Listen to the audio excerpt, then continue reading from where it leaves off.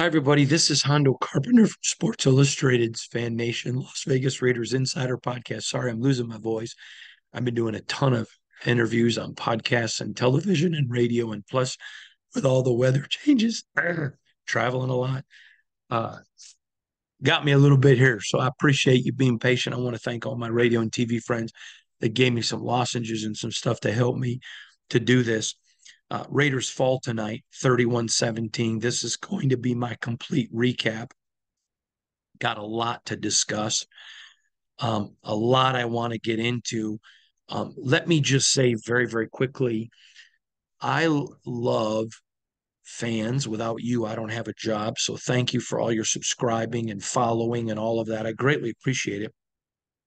And um, I understand that my name's on everything that I do. Well, when you make a comment in public, I'm going to address it. If I disagree with it, you have a right to have your opinion. But I'm just going to get to a place where I don't even read Twitter, just the which is terrible because I love interacting with so many of you, but just the stupidity of some people. AP's trash, get rid of them now. Let Edgar Bennett or Patrick Graham be the interim coach, or Aiden O'Connell's terrible, whatever. Everybody's entitled to those opinions. But I think if you're making a rash, immediate judgment without being fair, that's fine. You're welcome to do it. Um, I'm not willing to make that, but I'm not a fan. So I'd like to address a couple things tonight. Excuse me, let's start with AP. They came in with a very good plan, against the world champions. Okay. Against the world champions. Now, back when the season was over, last year I told you guys I didn't think this was a playoff team. When the schedule came out, I told you I thought this team would be 9-8. And when training camp was over and I redid my prediction, I said they'd be 9-8. And oh, by the way, every time I told you after this game they would be 5-7, and that's what they are. So they are what we thought they were. They are what we thought they were. Now, I have also said numerous times that you don't have a job like the Las Vegas Raiders job and go hire somebody to learn how to be a head coach. I think, do I think it works out sometimes? Yes. But I think a lot of times it doesn't with guys that don't have head coaching experience. There's too much. There's the throwing of the flags. There's the handling of the time management during the week. There's so much that goes into it. Now, I've also told you I'm rooting for AP to get the job. And the reason I am is he gets a 10-week job interview um, as an interim. So he gets to learn all that. So next year he's going to be a completely different coach. But he's going to make some mistakes. That's what rookies do. Some of these trolls on Twitter, I hope there is people in your life holding you accountable like you hold everybody else. You just must be miserable human beings. Not, and it's only 1%. But really, Aiden O'Connell threw no interceptions tonight, only had one sack, did not hold the ball as long. And were there times that I think their offense could have done something different? I sure do. But if you can't, after when they went up 14-0, I tweeted out, if you can't see his improvement, you're not looking. So then later on in the game, when they had a 3-and-out, oh, this didn't age well. Well, I don't care. I just mute those people and move on because I did the tweet 2 hours earlier. But the reality is he's an improving quarterback. Now, I want to take you back because after the Giants game, there were people saying he's our next Stabler. And we've written they want him to be Stabler. But you can't call him that. It's too small of a sample size. Come on now. Has Aiden O'Connell showed some things that would make you think he has the potential to be an NFL QB1? Yes. Has he showed you things to make you think, not a QB1? Yes. So it's still a learning process. Now, they just gave the defending Super Bowl champions, the world champion Kansas City Chiefs, all that they wanted for really 3/4, with Max Crosby at 60%, Colton Miller at 80%, and both guys wearing down as the game went on. Your two best linemen. I'm sorry. I know some of you expect yourself to be perfect, and that's why you hold everyone to that, but man, I'm not. And a rookie coach with a rookie offensive coordinator who didn't have OTAs, who didn't have mini camps, who comes in halfway through the season trying to make adjustments. If you are good enough to make an adjustment that Bo Hardegree is trash, God bless you. But you're probably also the same people that said Colton Miller was, and there was a lot of them, or whomever. You're the same people that said, oh, how about all the people that said Robert Spillane when I told you how great of a free agent signing it was? He's trash. Pittsburgh didn't want him. Well, when people at Pittsburgh told me, hell yes, we did.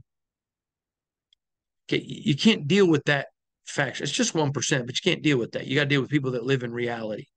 I think the Raiders have Raider Nation is absolutely right to be disappointed you didn't win this game. This one was there for the winning. It was there for the winning. There were some mistakes made, no doubt. Let's talk about them. 3rd and 1, and the Raiders are marching. The offensive line is dominating. Okay, Raiders come up short. AP throws the flag. Now, I talked to them about a few things tonight. I didn't get to this. I'm going to talk to him about it tomorrow. But he throws a challenge flag. Now, I believe, and I'm going to find out tomorrow, so I'm not reporting this as definitive, but earlier in the year, he had made a statement after he threw a challenge flag that he was going to have something in place where somebody up top tells him to throw the challenge. He throws the challenge. I didn't think it was a good challenge when he threw it, but if somebody up front's telling him, that's part of the mechanism of learning to get a system down as a rookie coach. But if he has something in place and he's trusting him, he did what every other coach would do who trusts, and whoever you want to pick. So if somebody told him to, that's not on him. That's trying to get somebody maybe you trust a little bit more reviewing it. Where I had a problem, and I don't think it was a mistake, I would have done it differently, but I don't think it was a mistake, was on 4th and 1, your offensive line is pounding people and beating the hell out of them. Just line up and go. You're not going to win this game with field goals. You need touchdowns. And now I know his thinking, and his thinking was, I had a young rookie quarterback that puts us up 2 scores, give him some confidence. It's Daniel Carlson. You never expect him to miss it, and you don't. And I'm not dogging Daniel Carlson. I mean, everybody allowed to have a mulligan once in a while, and that's when he got his. He just missed it. That happens. Welcome to the real world, even the best. I heard Michael Jordan say the other day in an interview, I think he said he missed, it was either I think it was 300 game-winning shots. Okay, everybody misses. So I understand AP's thinking process. Privately, talking to somebody after the game, don't believe that I don't believe he would have went for a field goal if it was a different place in the game. So again, you can disagree with that decision. I don't think it was a rookie mistake. I understand his thinking process. Let's get my rookie quarterback a 2-score lead, get some confidence. Again, I would have went for it, but that's a process. And you know what? He's going to evolve as a coach. It amazes me, all these people who expect perfection out of human beings, but they don't expect it out of themselves. And that's just the reality of the situation. So I think that was good. I think the offensive line dominance was early was impressive. They were pushing around Kansas City. Now, but don't forget, this is the team that most people expected, including Vegas, to win the Super Bowl. They're defending world champions. To act like they weren't going to make a play or they weren't going to make a run to come back is just foolishness. Complete foolishness. And when they went for it, I mean, when they kicked the field goal on fourth down and missed it, you could just feel almost a deflation of the ball. They still come down and get the 14-point lead. But there was struggles. There was struggles, and the Raiders aren't good enough to beat the Raiders and the Chiefs. They had to just beat the Chiefs. And the Chiefs found their sea legs and got back in the game. I thought a couple things. Bo Hardegree. Now, I know this is going to get me a lot of criticism, but guess what? I don't make podcasts to make you like me. That's not my job. My job is to give you a podcast that brings you the best insight and information that I can get. Bo Hardegree, no OTAs, no mini camps as the offensive coordinator, had to throw out a bunch of Josh McDaniels' crap because it didn't work. They don't have the personnel. So he's got a limited playbook, trying to make adjustments. He's trying to repair what went bad the week before, which, oh, by the way, he did, and we'll talk about in a minute. In case the other teams say, well, this is where they struggled last week, let's attack that and add some new stuff.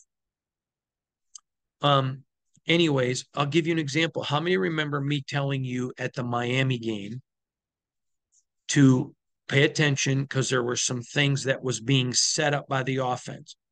Okay, well, they didn't run those plays then, but they ran them tonight when you saw Jakobi Meyers take the ball on a little pass and he was going to throw a pass downfield.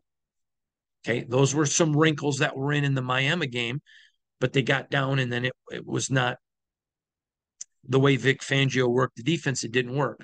Obviously, I wasn't going to tell you exactly what the play was because that's proprietary information, but I wanted you to see that's something that was in the playbook for Miami, but that's how it came around. All right, so Bo comes out, scripted, everything looks great.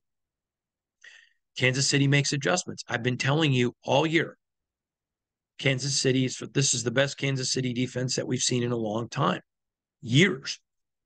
Okay, they're the defending world champion, and they made adjustments against a Raider team that's, left tackle is playing at 80%, and that percentage went down as the game went on.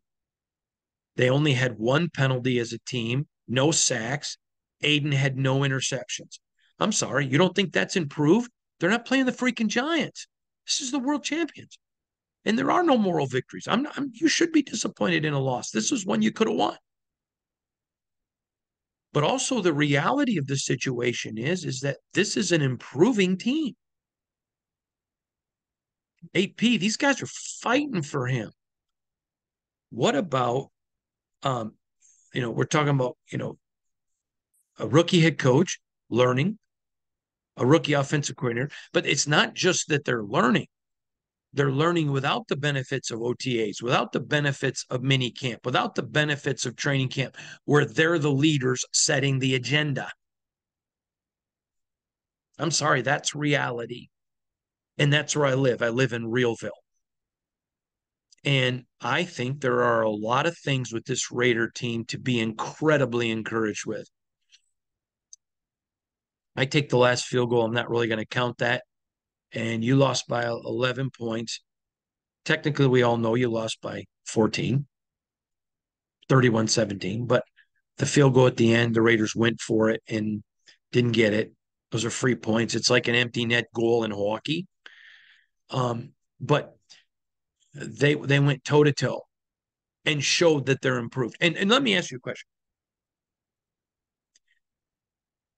You think the Raiders looked that good 5 weeks ago? Oh, hell no. Heck no. Heck no. Come on now. And I think that you saw. Okay, let's talk about Bo Hardegree. The offensive wide receivers and tight end downfield blocking. Now, in fairness to you, I don't know what you get to see with the TV version. But go back and watch it. It was not good. It was okay against the Jets and Giants, but it took a step back against Miami. And they worked on it all week in practice. I know for a fact they did. And it was considerably better. And it really helped them get out to the early lead with the downfield blocking. Now, because of that, Kansas City made a couple of adjustments that negated it a little bit. But Kansas City's had years and OTAs and mini camps this year and training camps and all the practices, all the weeks, they stay on the same page. That's just fair. It's just fair. Now, I want to talk about Marcus Peters, who early in the game had one really good physical play. I mean, grabbed a guy and threw him out of bounds. So I've been very critical of Marcus, and rightfully so. He's been terrible. Go back. I told you earlier they did not want to sign him. They brought him in. A lot of people are like, what's going on with Marcus Peters? Well, they're hoping not to have to sign him. They did because of bad Raider drafting with previous regimes, but he was never the answer. And I tweeted, hey, I'm going to give him credit. He was really super physical. Great. Good for him. But after that, he did nothing. After that, he was like a bump on a stump. I mean, it was horrible. And then he goes off to the sideline. He gets benched by AP, and he throws a temper tantrum like a petulant child. I did not see it, but I was told by multiple people, so I believe it happened, and people that I trust. He throws his helmet. AP's going after him. And after the game, credit AP. This is his maturation as a coach. He could have said, he was injured, like a lot of coaches would have. He said, no, coach's decision. When asked to elaborate, coach's decision. You know what that means? I sat his ass down. I will be shocked if he doesn't get cut. I know for a fact he almost got cut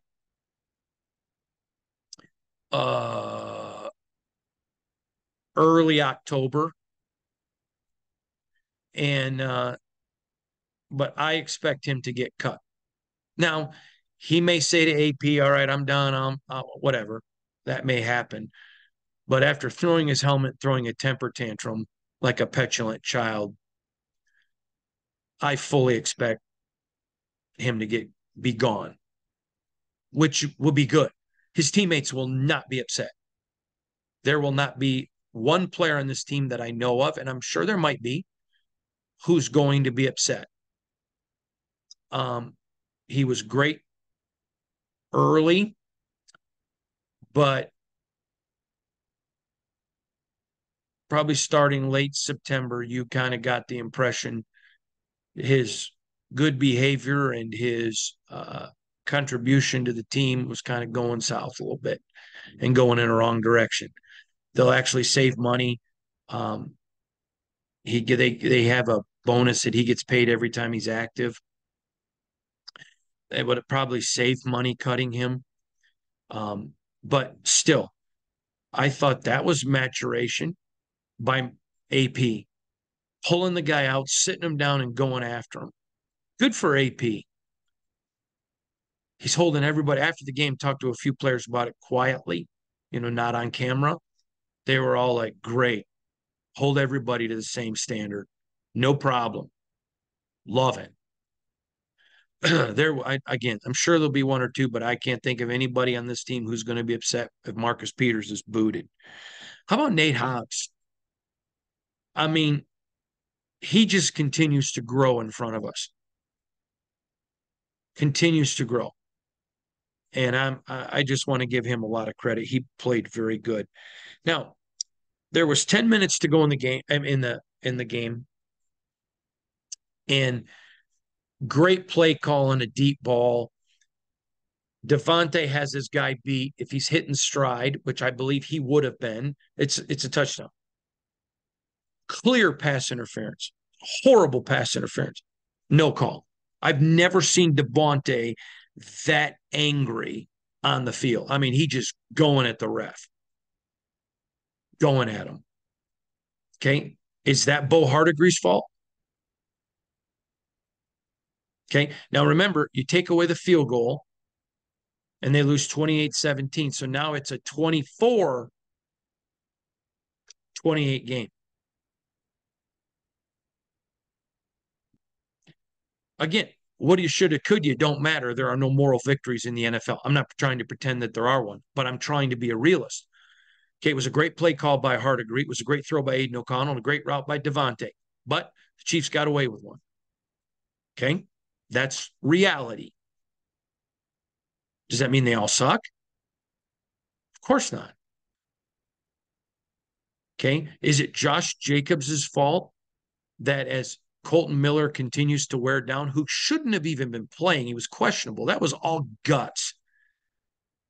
And in the second half, clearly in pain, he's just being a tough, big, ugly offensive. And I'm not calling him ugly. I love Colton, by the way, but a big, ugly offensive lineman grinding in pain. Yeah, that's just the reality. That's the absolute reality of the situation. You can call it whatever you want, but it's reality. Okay. And Kansas City, and this is the best defense they've had in years, made quality adjustments. Now, again, we're not looking for moral victories because there aren't any moral victories in the National Football League. You either win or lose. And this franchise's motto is just win, baby. I get that. And I respect that. But at the same time, I'm not a fan, so I don't have to be. I can look at the reality of the situation. I said you'd be 5-7 at this point. You are, and you just put up a big fight against the world champions. I know you're mad because you did let one slip. This one was there. You would have had to play a near perfect game, which is almost impossible to do. But still, you can feel it. It was close. It slipped through the fingers. But that pass interference, nothing you can do there. And it was set up perfectly. Good play calling. You know, sometimes people will look at a run that goes up the middle for a yard and say, that was a crappy call. It only went for 1 yard. Okay.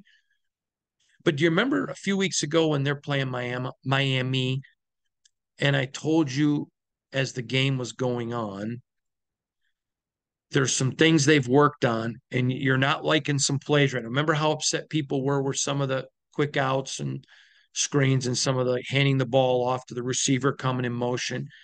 Well, you saw one of those plays tonight.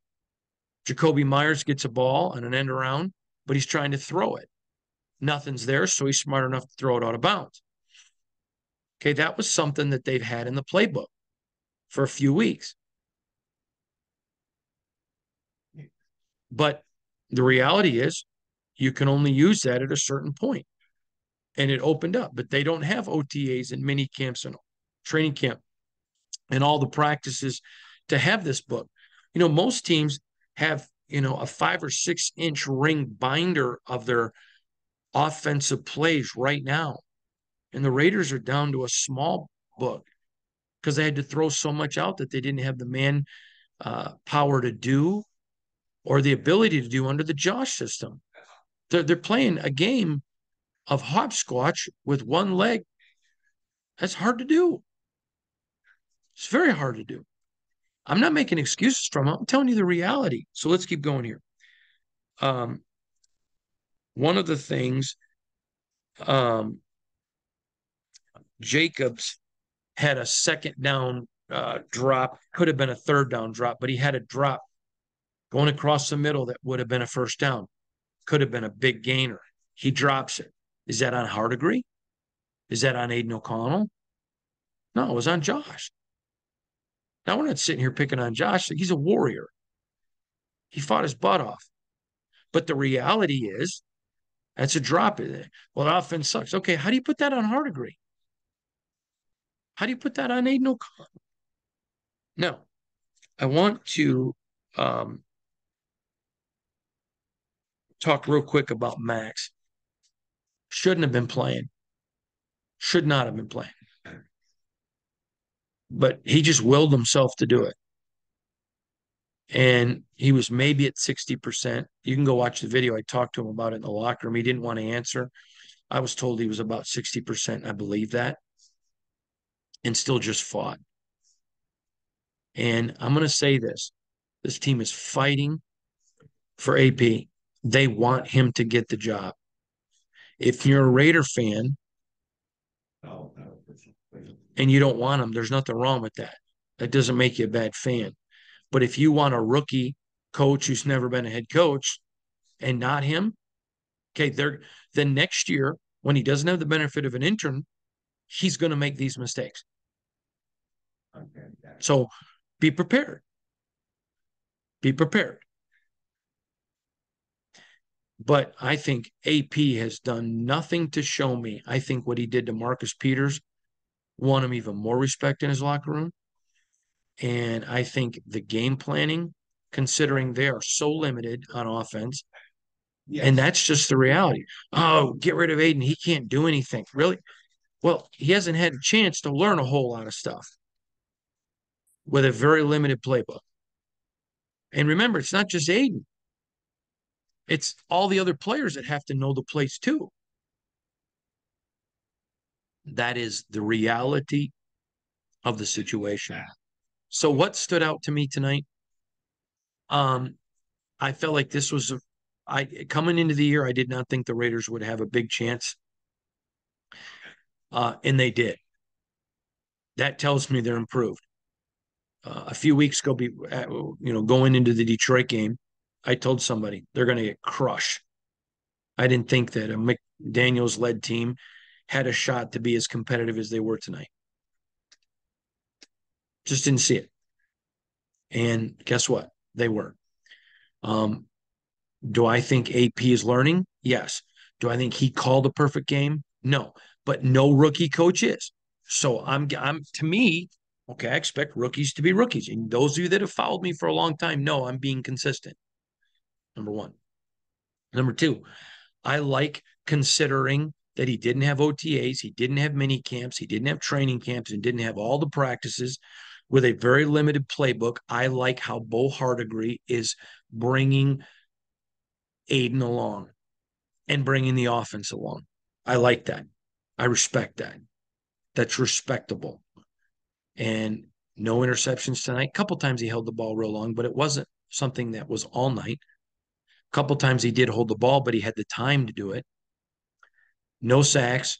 Excuse me, one sack, but no penalties on this team. Played discipline. I mean, imagine your team fighting and you got Marcus Peters over here acting like a petulant child. How do you think that does for team morale and chemistry? It's a cancer.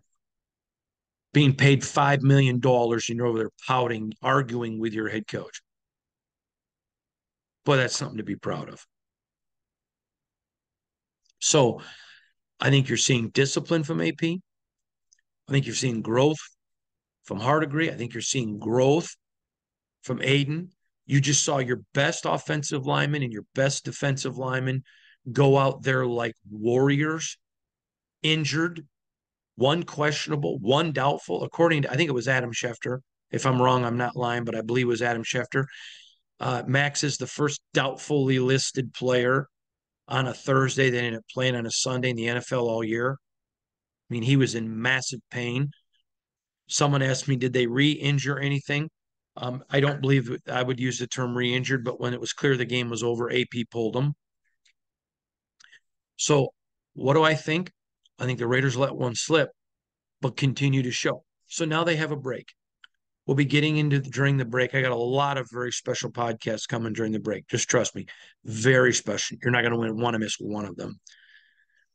I've got an article coming probably on Wednesday, my next deep dive article. I told you it was going to be Tuesday. It's probably going to be Wednesday because of editing. It's written, but because of editing. Stay tuned to find out when that'll drop. I'm going to have another article coming on Mark Davis's mindset and where he has to be with this team and what he's going to do. I think you're going to find that fascinating. Going to take you behind the curtain of what's going to go into the decision on the future of the Raiders and what people around the league are telling me. It's going to be fascinating. You're going to want to love that article. That's two really good articles coming this week. My question and answer article this week. We're going to go in a deep dive into Champ Kelly. We're going to introduce you to Champ Kelly in a way that you don't know him. And you got a team improving. But no OTAs, no mini camps, no training camps, and no takeover mid-season.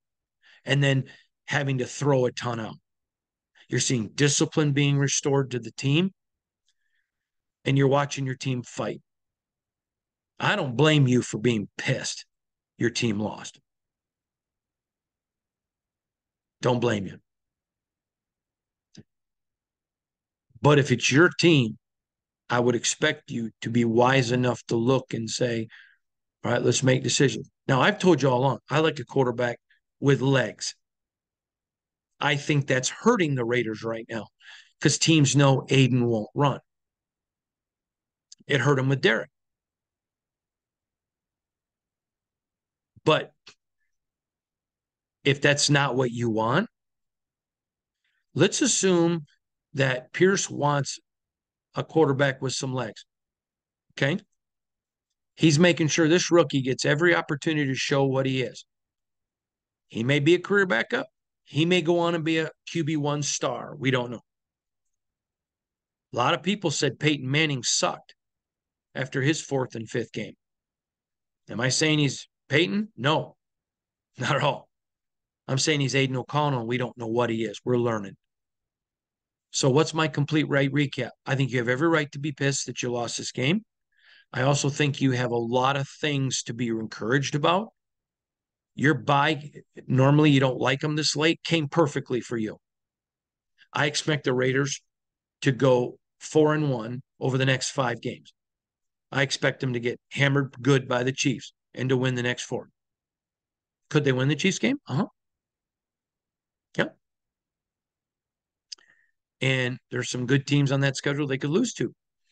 But they're going to be healthy after a bye, and they're going to be ready to battle and fight to try to get this job for AP. So I think your franchise is right where we thought it would be. And if you're a realist, you don't like it because you want to be 7-5 and not 5-7 or 12-0. But if you're a realist, I think you're seeing improvements. You're seeing this team fight, scrap. They're still fighting for that coach. They believe in him and his system. They're fighting for the staff. And the staff's coaching them hard, and they're taking it. You don't have to like the loss. But I think there's a lot more to be excited about with your franchise than not. I know some of you, the world sky's falling. Okay. I'm going to say this real quickly. And this is not a Republican or Democrat or a political statement. I always laugh when people talk about the demise of America. I was raised by a warrior, a terrific man. I wish every one of you could have met my dad. And when America would go through tough times, he would always say, son, remember, when the chips are down, you bet on the American people. We believe in America. Remember when September 11th hit and everybody quit being Republicans and Democrats and everybody was Americans. Now, I am not equating a football loss to the tragedy of 9/11. We both know there is no comparison. But what I am saying is this: adversity can make you better. And I think if you're a Raider fan right now, you don't have to like where you're at. You can determine, I'm not staying here. But I think there's enough here for everybody on all the different prisms of Raider Nation to say, okay, we have some hope now. We got hope. A couple of weeks ago, going into this game, it would be, dear God, we just don't want to lose by 30. Now it's okay. We had a solid shot against the world champions. And oh, by the way, if AP had been the coach all year, you wouldn't have saw all the red in the crowd you just saw. Don't fool yourself. And that had a big deal to do with this game. But I think now's the time for Raider Nation to say, you know what? There are some good things happening in Raider Nation. Are we where we want to be? No. But man, we're headed and we're getting there. You know what? At the end of the year, the preponderance of the evidence may be, yeah, it's time to get another quarterback. Okay. That's okay. It's not the end of the world. But you got 5 games left. You don't have to make that decision today. I think AP's giving you every reason to be encouraged about his ability to lead this team and to get this team fighting and ready. I'm convinced every day, and I'm around it all the time, that he is demonstrating he's the right guy. But at the end of the time, maybe everyone's like, nah, boy, there was hope, but it didn't work out. Okay. Then you go get somebody with head coaching experience. You can go get a Jim Harbaugh if you want a Jim Harbaugh, or you can go get whoever you want. You don't have to make that decision today. But I think there's a lot of reasons to be encouraged. Your running game is being restored. Your quarterback's accuracy is significantly better against, oh, by the way, the world champions with a good, very good defense. Your offensive coordinator, with the hand he is dealt, he's making chicken salad out of chicken poop. Your defense is still fighting strong. Your players who shouldn't even be playing just don't want to let their teammates down. There's a lot of good here. I'm sorry, I live in Realville. Complete recap's this.